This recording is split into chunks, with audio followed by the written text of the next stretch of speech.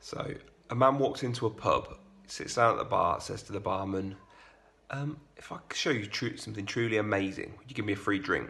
Barman says, yeah, you can try, but I've worked in this bar for 30 years. I've seen almost everything. So the guy says, fine, I don't think you've seen this.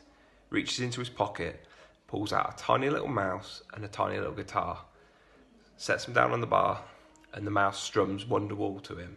Well, the barman's amazed. He reaches into the fridge, gets the guy his drink and says, fair enough, mate, that was amazing. The guy sitting next to him at the bar says, you got anything else you can do? He says, actually, yeah, I have. Reaches into his other pocket, pulls out a frog, sets the frog down on the bar. Same thing again, mouse plays Wonderwall on the guitar whilst the frog sings it. At this point, they're both blown away, the barman and the guy sat next to him. The guy sat there says, that frog is amazing. I've never heard a voice like it. I need it.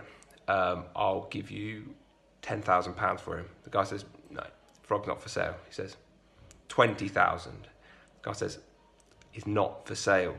The guy says, final offer, I'll give you 100,000 cash now for that frog. The guy says, yeah, go on then. Okay, it's a deal. So they make the exchange. The guy leaves with his frog. After this, the barman looks at him and goes, you're mad. That frog could have been worth millions to you. The guy says, nah, the frog's talentless. The mouse is a ventriloquist too.